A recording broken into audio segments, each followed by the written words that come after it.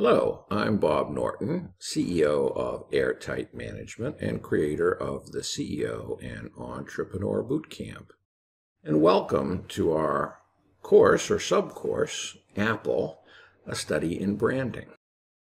This is part of our overall branding course, and you should have already seen branding segment and maybe the roadmap process of branding segment as well. Although that's certainly not a prerequisite.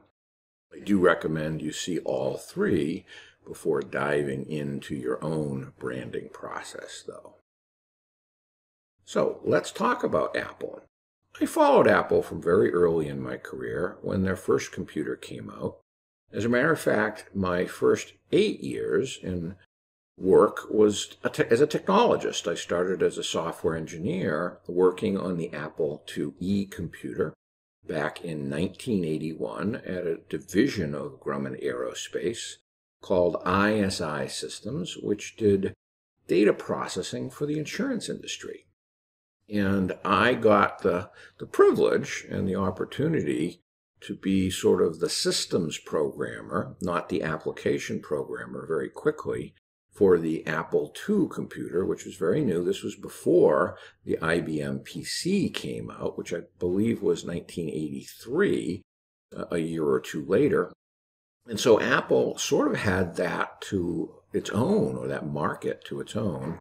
And it had many innovations that we'll talk about that differentiated it and really set up Apple for the success we see today.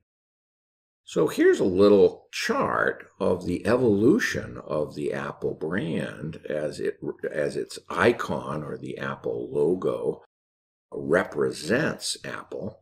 And you can see no one will probably remember this little thing, but you may remember that if you've read Steve Jobs' biography, which I certainly recommend, you may remember he ate a lot of apples and was on sort of a weird diet because of that. In 77 and to 98, when Apple was primarily dependent on the revenue of the Apple II and Apple IIe computer, it was just grabbing hold and getting traction in business, which is why IBM rushed to come to market. That's a whole story in itself, and prevent Apple from sort of owning the microcomputer market. Because even at that time, it was very clear to technologists that understood Moore's law and integrated circuits and everything about CPUs that microcomputers would eventually replace mini computers and mainframes that cost a fortune. As a matter of fact, in 1986, I convinced my company to create one of the first blade server racks, and we replaced hundreds of thousands of dollars worth of DEC mini computers that needed full-time operators and raised floors and Halon approval permits from the city and all of this other stuff. And we replaced it with a rack of 6 PCs that had the equivalent, or actually superior, processing power to those multi-$100,000 wekks computers at the time. So Apple had a product lead that was pretty amazing, and we'll talk about that, but they had the first disk drive. It was only 143 kbytes, which is pretty laughable by today's standard, right? It's not even a good picture today. It had a graphics display where most of the other ones were just doing text displays. It supported color and other things, and so it could hook up to a color monitor at one point. And it was easily upgraded with slots, which was a new concept at the time, so that third parties could develop hardware that would interface and connect directly into the bus of the Apple computer. And so for this entire period in the top row, and probably up until 2000 when the iPod came out, Apple was essentially just a personal computer company, and they had very little that didn't have to do with that. But starting in 2000, they really started to transition into a consumer products company. And God knows, only inside Apple people know of how far their plans were known as this would evolve to the iPad and the iTunes store and the iPhone and all of those other products coming out over time, essentially accomplishing some things that were considered science fiction. So back then, from 76 to 98, the Apple IIe was really the cash cow of that business and drove it. And in fact, it's very easy to make the argument that without the success of that product, Apple would have gone bankrupt, because they had many product failures after that, the first of which was the Apple Lisa, named after Steve Jobs' daughter. I'm sure you've seen in the documentaries on Steve Jobs. And it sold for about equivalent in today's dollars, it would be $26,000 that it sold for, even though that was $99,995 back then. So even back then, Apple knew how to overprice its products and had a lot of ego and a lot of belief that it could position itself as upscale. At the time that this came out in '83, when the IBM PC came out, the IBM PC was probably selling for $3,000. I remember buying an IBM AT, which was their upgrade from the 8088 computer, I believe, to the 8086 CPU from Intel at the time, and most of them were about $3,000. So they were pricing at literally 3 times what the competition was with this, which made it an undesirable product, to say the least. But it had a huge leap forward in the GUI, because they were the first one 2 years before Microsoft to come out with a graphical user interface. Of course, as any historian knows, those ideas were stolen from Xerox PARC, which developed the mouse and the idea of a graphical interface. And at the time the Lisa came out, they also released the first sort of consumer hard drive, which you see sitting on top of the Lisa here. That's a 5 megabyte computer, which again, not more than one high quality picture today could fit on that. So laughable in today's standards when you can have 256 gigabytes on your keychain, but nevertheless a highly differentiated, advanced product for its time. And the combination of this hardware and what was called the killer app, which was VisiCalc, the very first spreadsheet, which was then later dominated by Lotus 123 and then Excel later. But the VisiCalc was really the killer app, and it sold an awful lot, probably millions of these Apple IIes, to companies that wanted to do accounting and very basic stuff, because the spreadsheet was sort of the first general purpose application that could do almost anything you wanted with numbers.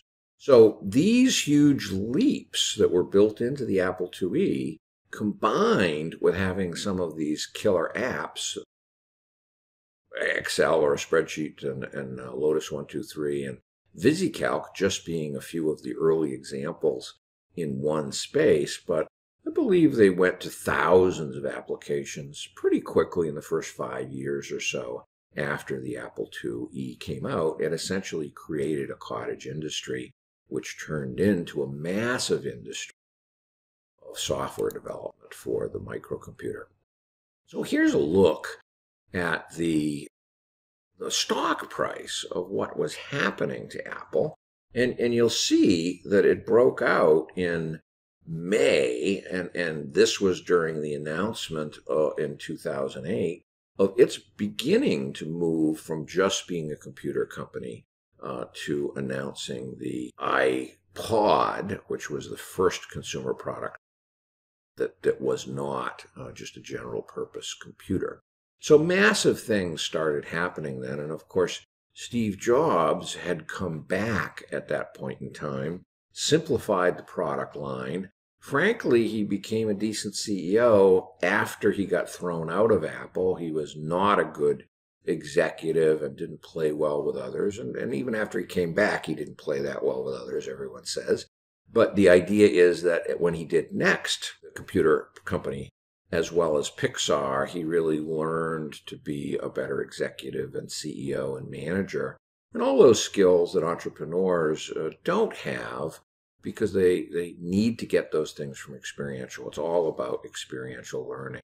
But Steve was a real master, and you'll see that the stock price doubled in just the 9 months because Wall Street and the financial community started seeing the opportunity of how microcomputers or microprocessors specifically were going to start getting embedded in a lot of consumer products. And so the market, the total addressable market that Apple was going after, going from a PC company to a consumer products company, probably got multiplied by a factor of 100 or more. It could even be a factor of 1,000. So you may remember this iconic ad of this person running in shorts.